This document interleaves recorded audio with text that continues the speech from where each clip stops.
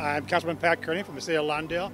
We're here today to celebrate Veterans Day, and we have our Field of Honor again, our 9th annual celebration of all the veterans that live in Lawndale. We have a few tags on some of the flags in remembrance of some of the people or the groups, and that's why we're here today. I'm Sylvia Sang. I'm a teacher at Rogers Middle School, and I'm here with my leadership class, and we're here to help with the Field of Honor flag planting ceremony. Memorial Day and Veterans Day mean a lot to me because I'm a veteran.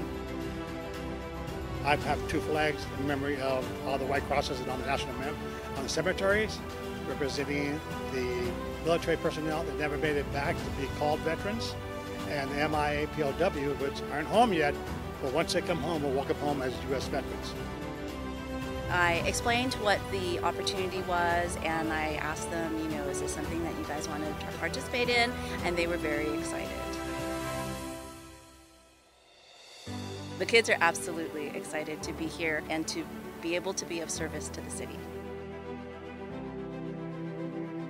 Lawndale residents keep come down and walk through them.